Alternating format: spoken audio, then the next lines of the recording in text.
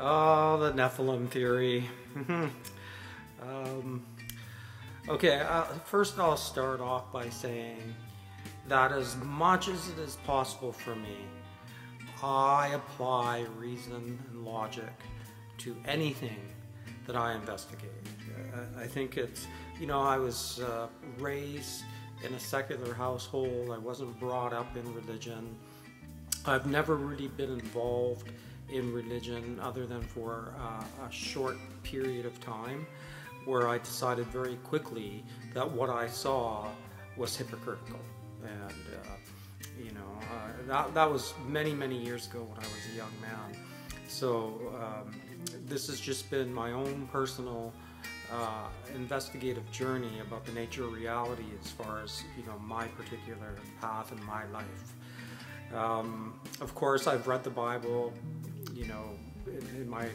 when I was 20, 21, and I read all the religious books that I could get my head on, and it didn't take long for me to see the internal contradictions within any particular book, and then go kind of like WTF to what they had to say compared to each other.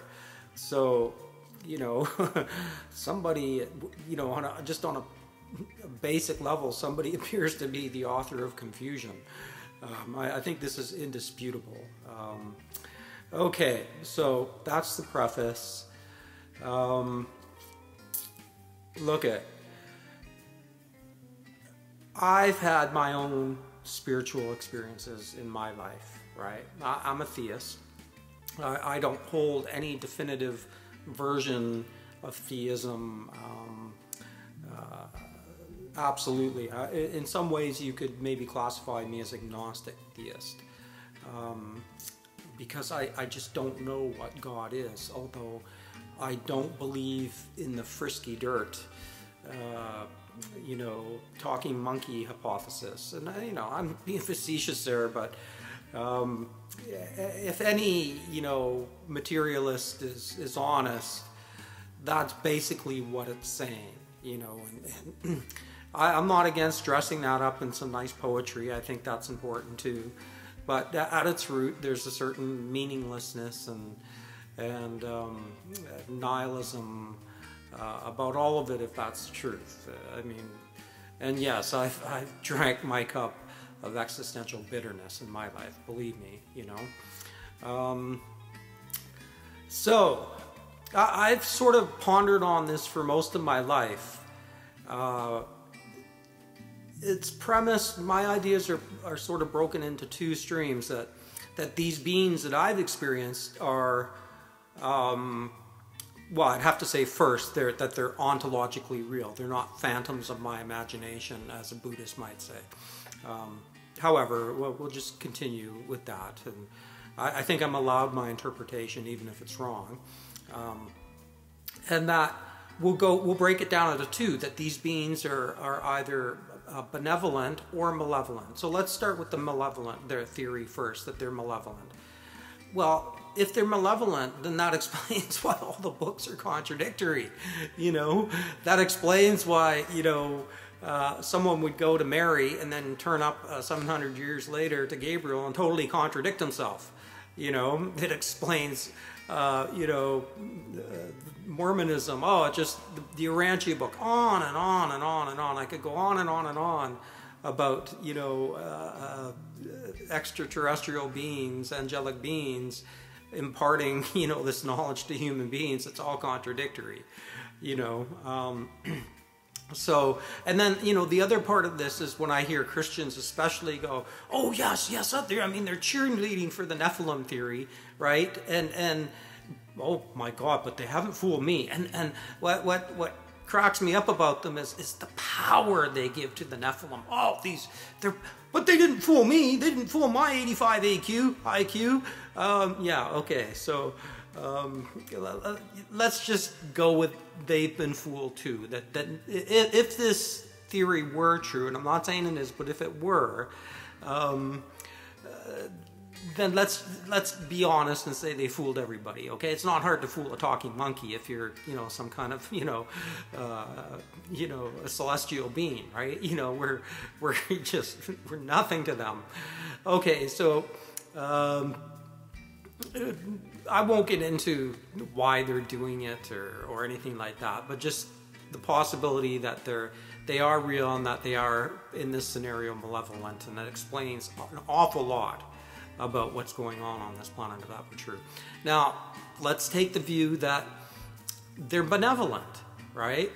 And that all the chaos and all the contradictions is strictly due to our human condition and our evolutionary situation, right? So we were archaic at one point, and you know, we went through magical and mythical, and we're at rational, the modern worldview, and all these worldviews have their own built-in chaos and contradictions, and it's just a part of who we are, and it's a bloody nightmare to be on this planet because of the, you know, just this human situation that we find ourselves in. So that explains the contradictions. You know, it's just human, right? But what if, you know, science isn't completely correct and they're theorizing about that we're the only people in the universe? Not that really. Does science really say that? Okay, so maybe there's other dimensions. Does science disprove other dimensions and beings that live on? No.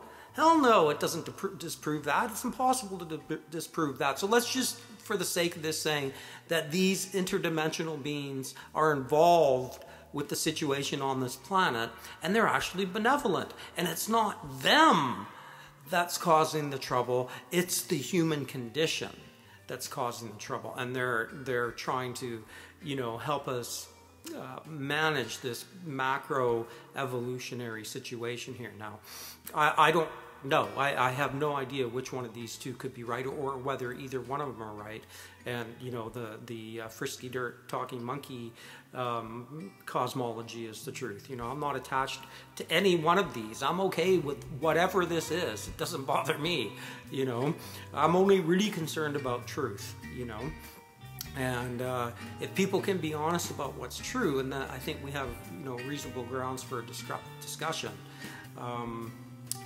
So anyway, I don't want to go on too much about this. I think I've made the basic points that I made. Oh yeah, I just wanted to say there's three possibilities under the benevolent one.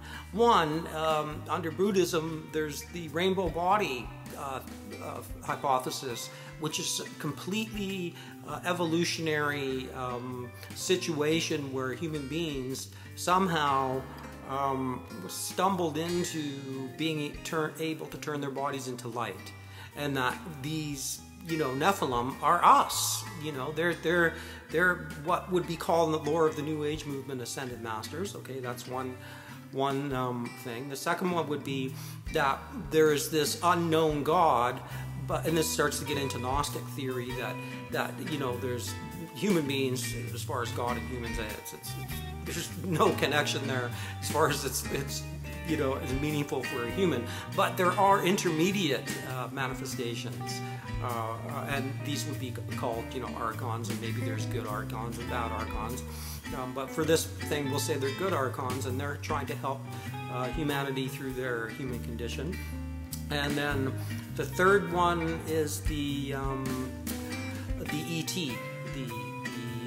that they're, you know, that these, the Palladians, whoever, they're helping the human condition, the evolutionary situation here. So anyway, AndrewMarkmusic.com on the Nephilim theories. Peace out. Or as TJ says, peace the fuck out!